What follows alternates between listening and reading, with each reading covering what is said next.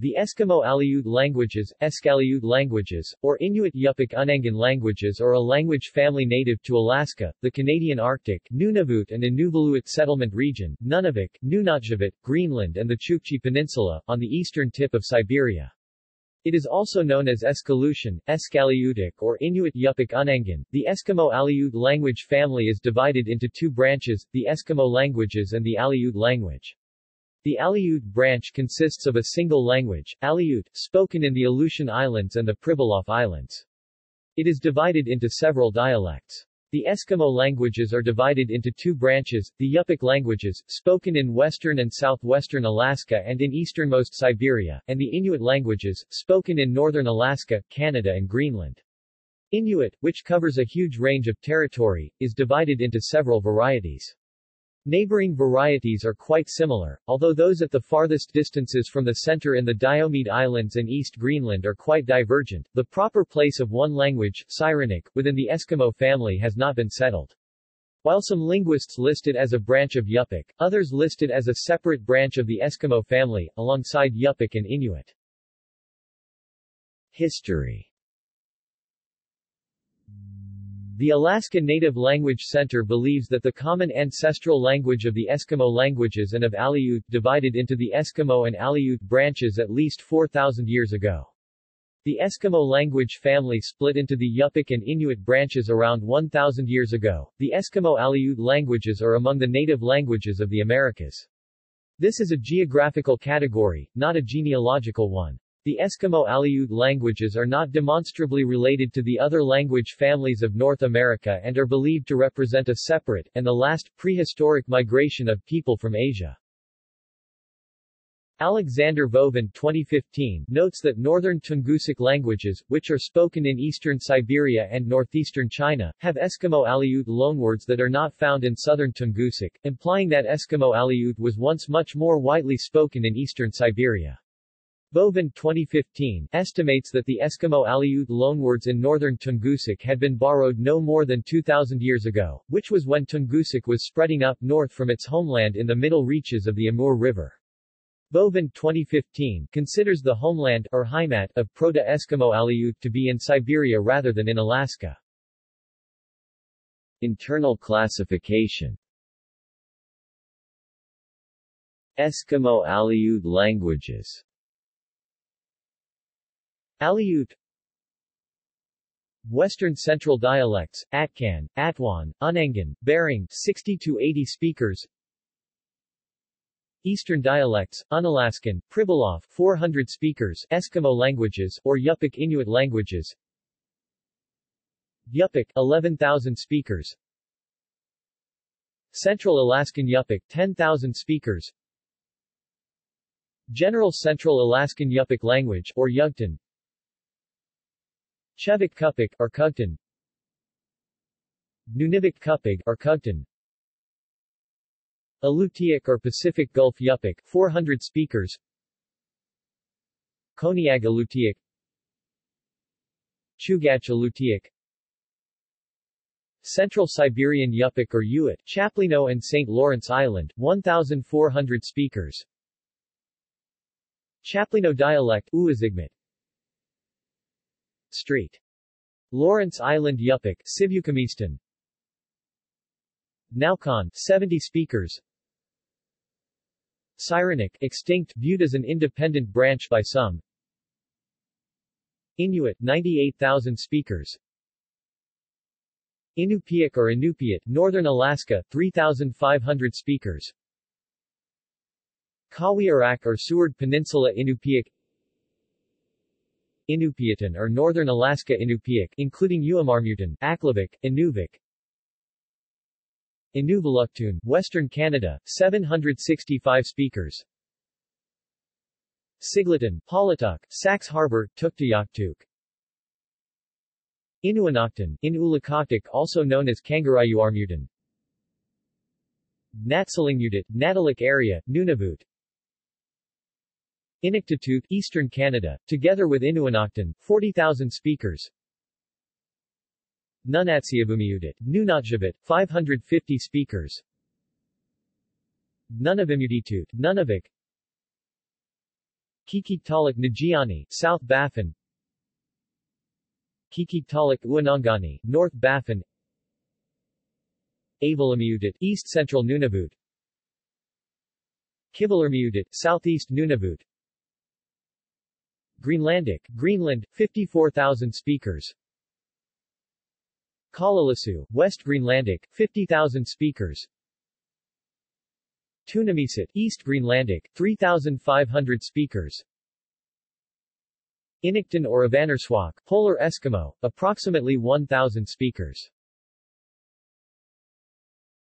Position among the world's language families. Eskimo Aleut does not have any genetic relationship to any of the world's other language families that is generally accepted by linguists at the present time. There is general agreement that it is not closely related to the other language families of North America. The more credible proposals on the external relations of Eskimo Aleut all concern one or more of the language families of northern Eurasia, such as Chukotko-Kamchatkan just across the Bering Strait. One of the first such proposals was made by the pioneering Danish linguist Rasmus Rask in 1818, upon noticing similarities between Greenlandic and Finnish. Perhaps the most fully developed such proposal to date is Michael Fortescue's Uralo-Siberian hypothesis, published in 1998. More recently Joseph Greenberg 2000-2002 suggested grouping Eskimo Aleut with all of the language families of Northern Eurasia, Indo-European, Uralic, Altaic, Korean, Japanese, Ainu, Nivik, Galayak, and Chukchi-Kamchatkan, with the exception of Yeniseian, in a proposed language family called Eurasiatic. Such proposals are not generally accepted.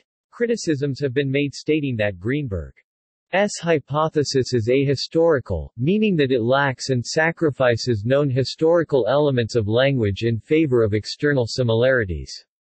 Although the Eurasiatic hypothesis is generally disregarded by linguists, one critique by Stefan Georg and Alexander Vovin stated that they were not willing to disregard the theory immediately, although ultimately agreed that Greenberg's conclusion was dubious. Greenberg explicitly states that his developments were based on the previous macro-comparative work done by Vladislav Ilich Svatich and Bombard and Kearns.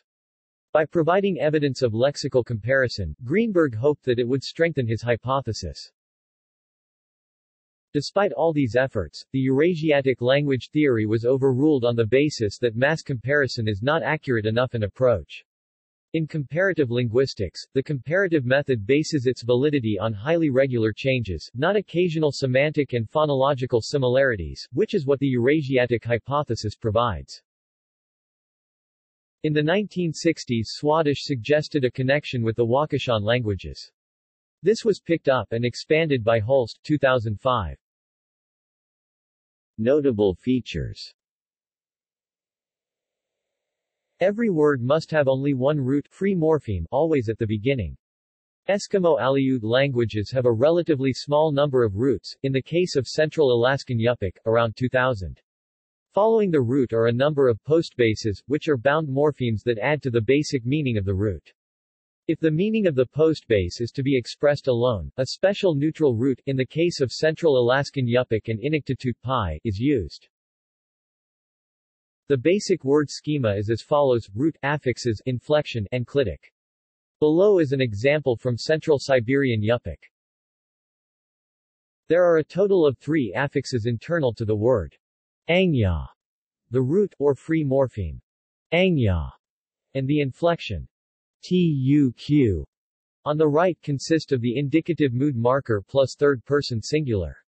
The enclitic lu also follows the inflection. Following the postbases are non-lexical suffixes that indicate case on nouns and person and mood on verbs. The number of cases varies, with Aleut languages having a greatly reduced case system compared to Eskimo. The Eskimo languages are ergative absolutive in nouns and in Yupik languages, also in verbal person marking.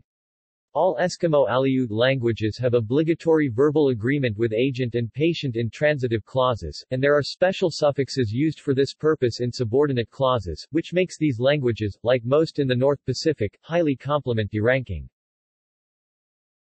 At the end of a word there can be one of a small number of clitics with meanings such as but or indicating a polar question. Phonologically, the Eskimo-Aleut languages resemble other language families of northern North America, Nadine and Shimshianic, and far eastern Siberia, Chukotko-Kamchatkan. There are usually only 3 vowels a, I, U, though some Yup-ic dialects also have. All Eskimo-Aleut languages lack adjectives, in which they resemble the Siberian languages more than the North American ones. Eskimo-Aleut languages possess voiceless plosives at 4 positions, bilabial, coronal, velar and uvular, in all languages except Aleut, which has lost the bilabial stops, though it has retained the nasal. There are contrasting voiced and voiceless fricatives at the same positions, and in the Eskimo subfamily a voiceless alveolar lateral fricative is also present. A rare feature of many dialects of Yup-ic and Aleut is contrasting voiceless nasals. Phonology. Eskimo. The following vowels and consonants were taken from Michael Fortescue et al., 2010. Vowels. Eskimo corresponds to Aleut I. Consonants. Inuit allows only a single initial consonant and no more than 2 successive consonants between vowels. Yupik lacks the consonant assimilation process so common to Inuit. Consonants in parentheses are non-Proto-Eskimo phonemes. Aleut. The following vowels and consonants were taken from Knut Bergsland, 1997. Vowels. The Aleut language has 6 vowels in total, 3 short vowels, I, U, A, and 3 long vowels, I, U, A. Orthographically, they would be spelled E, U, U, and A. There are no diphthongs in Aleut vowels. The length of the vowel is dependent upon 3 characteristics: stress, surrounding consonants, and in particularly Eastern Aleut, surrounding vowels. Short vowels are in initial position if a following consonant is velar or labial. For example, the demonstratives UKA, IKA, and AKA. Long vowels are lower than their short counterpart vowels, but are less retracted if they make contact with a uvular consonant. For example, Ukachiang, blue fox, Chikiks, storm petrel, and Kaakan, eat it. Consonants. The Aleut consonants featured below include single Roman letters, digraphs, and 1 trigraph. Phonemes in parenthesis are found only in Russian and English loanwords, the phoneme in italics is found only in Eastern Aleut, and the bold phonemes are a part of the standard Aleut inventory.